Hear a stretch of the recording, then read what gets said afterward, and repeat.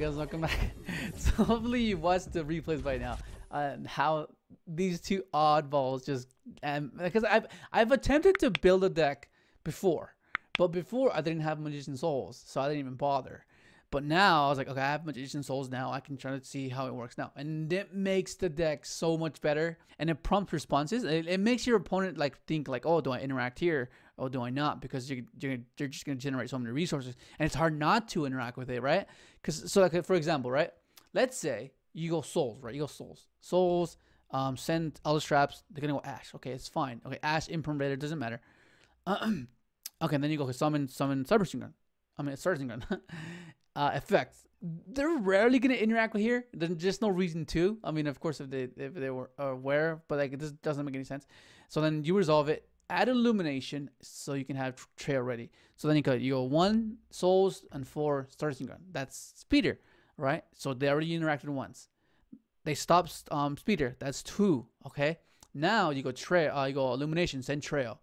Tribute to Speeder. Special this. Trigger trail.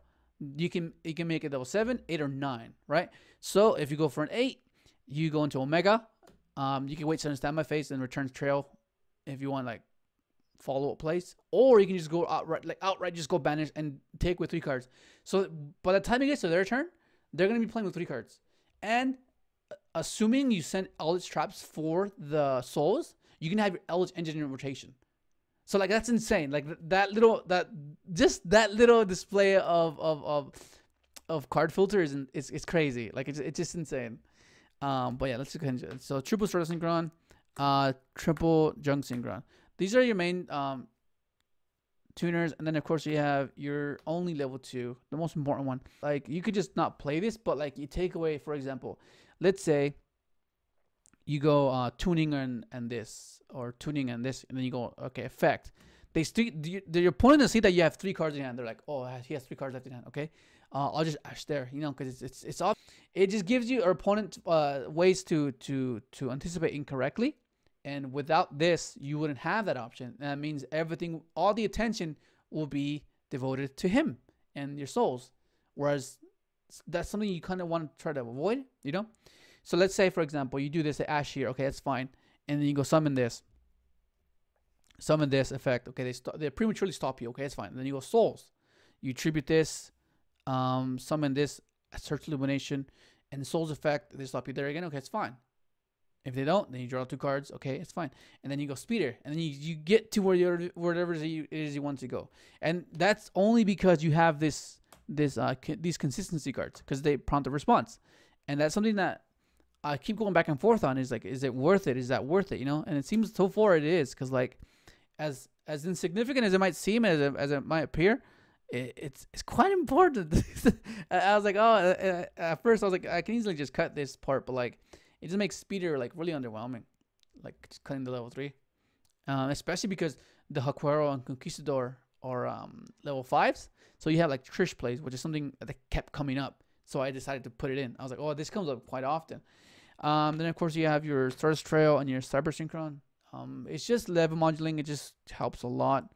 The fact that you can have like little plays here, you can set up a Satellite Warrior or a Baron on their turn, is quite nice. Like it's just really well, really good. And then, of course, you have to play Dawnwalker in this build, because like discarding Eldlich Traps is insane. it just basically becomes free. It's basically just a walker. Like, you summons this guy from deck. And then you get Ruler, and Ruler almost never misses, which is insane. It just gives you another way to play, which is really nice. And then, of course, you're playing Souls. Like, Souls just makes this deck way better. Like I mentioned before, like, just these two together have so much synergy, like just insane. Like they'll Asher in from here, then you summon this effect, search Illumination, have trail ready for the White Synchro for sure, right? Go Speeder. If they eat you another interaction there, that's fine. You just, like I said, you just go try and make an 8 and Mega, make and rip another card. Like, it's just insane. Like it's just so free. Like the fact that you can just send Eldlich Traps, it's just amazing. And then, of course, you have your triple tuning. This card just becomes way better, because milling cards, milling Eldlich Traps, milling Golden Lord, milling Converter is quite good because you want to bring back with Converter's effect, which is nice, and you want Junk to summon something back. Like the fact that you can go, Junk summon, go into an Excel, reborn the Junk, make an 8 with the Hakuero Conquistador, and have like a satellite play or something. Like you have like a crystal, you make an Omega, and then you have like a satellite warrior play, which is pretty cool.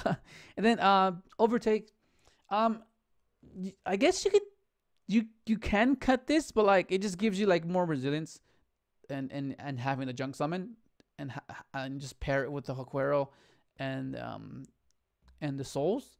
It just gives you like a really significant top deck, because making a Trish, like they'll think like the Hakuero on its own is nothing, but then little they know that you have a Junk, summon souls, go Trish.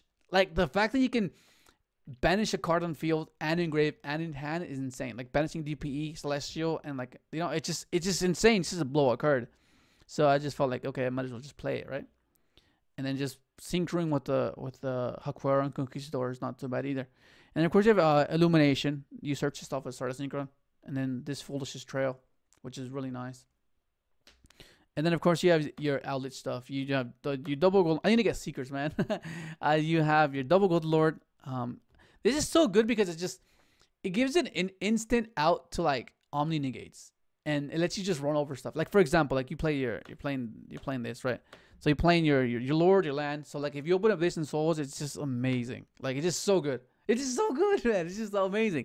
And the fact that I was playing 1, but then 2 just kept coming up, because you want to be able to be like, okay, effect search, and then send to prompt the response, and then like get rid of a DPE or something, or the fact that they like if they do the thing where they pop something else other than DPE, then you can just send a DPE and it won't trigger and it won't come back, which is really nice. But it just gives you something to like prompt the response and force a negate. You go okay effect, and you're not really losing anything, because the trap you sent, you're gonna replace itself. And then another one is you just send this to bring it back, and then it's indestructible, so it's really good against DPE boards. And then this will send another trap, so like it's like so cool. Like the fact that you can do that, I'm like, what the heck, that's insane. Like it seems like, oh, this is actually pretty good. And yeah, and this with Souls is amazing. It gives you like a free like just think about it. Like I'm pretty sure many of you are aware of Eldlich, and Magician Souls. Like the fact that you can go search any the Hakuero Conquistador, right? Effects, send them both. They have to respond here, right? Okay, that's fine. This is the scenario I was talking about. And then you go, okay, summon, effect, search, illumination, go speeder, right? So they interacted you here already. Okay, it's fine to go. So they need to have a lot of interactions to try and stop your push and your combo setup, which is what I liked about these two together. It's just so good, man. It's so good.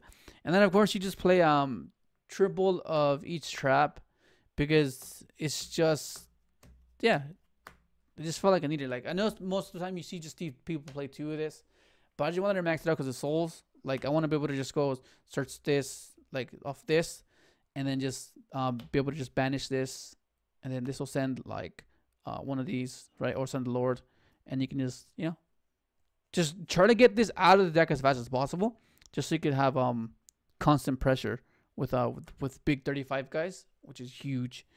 But yeah, it's very simplistic. It's 40 cards, and I'm missing a lot of power cards. If you noticed, like I'm not like, this is the stuff I cut. Like I wasn't playing doubles. I wasn't playing this. I'm not even playing these, which is crazy. Like which is kind of why I want to increase the card count. Like adding this, adding Foolish, adding Shrine for the Strudo, like the Strudo and the Hakuero or Conquistador. That's like like things like that. So I was like, oh, I'm not sure if I should do it, but then it's like I have to try it, because it just took me by surprise of how cool it was. And like if you watch back some of the replays, some of the losses were like due to like minor misplays. Like one of the losses was because I thought I had more Eldlich traps, and I didn't have any more. And so I went Shen crashed into his access code, and I was on 200. I was like, okay, it's fine. I'll just recycle the return the trap and phase set L's traps and pop his access code because he's top deck anyways. So I did that. I was like, well, there's no reason for me to do that. I should just got everything on defense, and I would have lived. And I was, oh my god, so it would have been 80% instead of 70%, which is insane. And then the extra deck, like I mentioned before, you're playing Satellite Warrior. This guy comes up a lot. Trish, like I mentioned before, Junk, Souls, and Hakuero Conquistador, which is really nice. Hot Red, Chaos Ruler. This is really good in this deck. Crystal Wing, Omega. You make this a lot. Like post game 1 because you're scared of Light Storm and you don't want to be wasting your Baron negate on a Light Storm. Like you just don't want to be doing that. You want to negate like effects that prompt responses, you know. And of course, yeah, drags Stardust charge because it lets you have the play where you make a charge and then you get level 1 token and you make that speeder. You know that comes up a lot. And then of course Junk Warrior. And in this build, I'm playing double speeder. This comes up so much, and it's so weird because you would expect this to be the way in the regular Synchron deck because it's the actual Synchron deck, but the fact that you don't have, it's not really as tight, so it's just preference of what things you want, but it's just what I noticed that kept coming up in my particular games, you know. So it was pretty crazy. And I'm playing Maiden as well. Maiden lets you have a follow-up play if you have Converter engraved. So like typically what happens is you make Maiden, right, with the Junk, and then the what's I'm gonna call it, the Converter will reborn a tuner, and then you go like into like maybe because by then you most likely make an XL already by then, and you revive that, and then you make either a Baron. Oh, that's what I'm missing. I'm missing 2 cards. You're missing Baron and a Shen. I don't have those. I'm trying to get them as fast as possible. But yeah, like it gives you like a secondary push. It makes top decking Jung, top decking tuning, top decking overtake significant because like you have another way to push. Because your first initial setup is gonna be Baron, this, and either Omega, this, or a Satellite Warrior play.